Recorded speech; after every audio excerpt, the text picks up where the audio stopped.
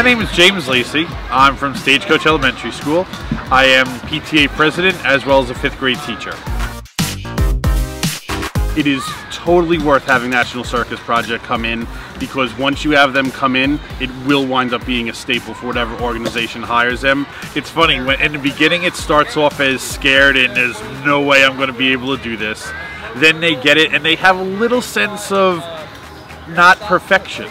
But they keep trying, they're persistent, and we're making sure that they don't just give up if they fail, they keep going. I felt very nervous at first, but then after I did it, I felt pretty happy that I could do that. The employees and everybody from National Circus Project is there to kind of help them and build them up.